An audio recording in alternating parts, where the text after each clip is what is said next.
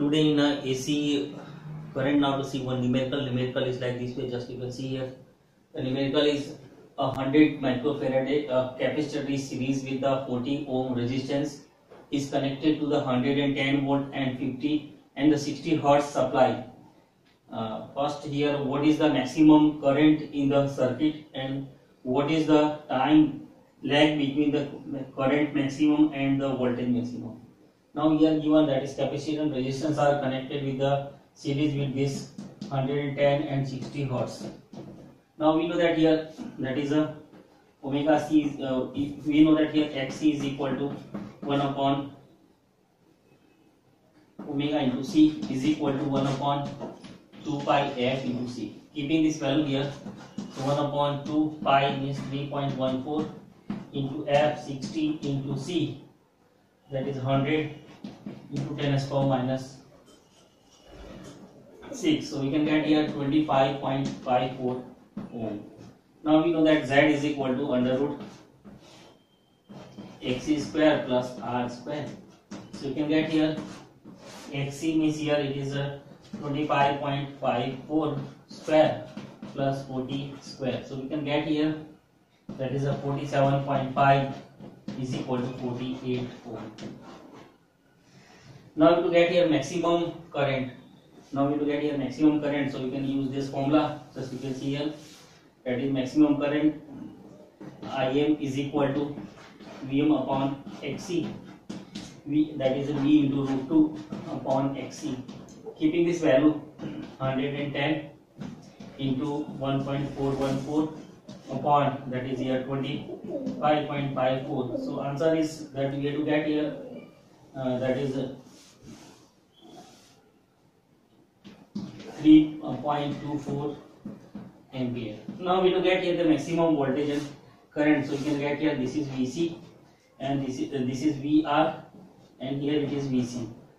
So we can get here this is a phi. So tangent phi is equal to that is here Vc upon Vr. Keeping this value here, that is Im into Xc upon Im into R. Im cancel, Xc is given here, that is 25.54 upon R means here 40. Solving this we have to get here that is a phi is equal to tangent inverse 25.54 upon 40. Solving this we have to get here, just you can see here that is a 33.5 minute, and again solving this we have to get here that is a phi is equal to 0.186 pi radian. Now to get here time delay, so we can get here time delay, that is delta t is equal to phi upon 2 pi f. Keeping this pi is given here 0.186 pi upon 2 pi f means here 60. Solving this we have to get here that is a 1.55 into 10 to the power minus 3 second or 1.55 millisecond. So this way to solve this numerical, first we to get here that is a just you can see here that is capacitor and resistance both are connected series with the AC source. First we to get here that is Xc, and finally Z is equal to under root Xc plus R. Keeping all this value we can get 48 ohm.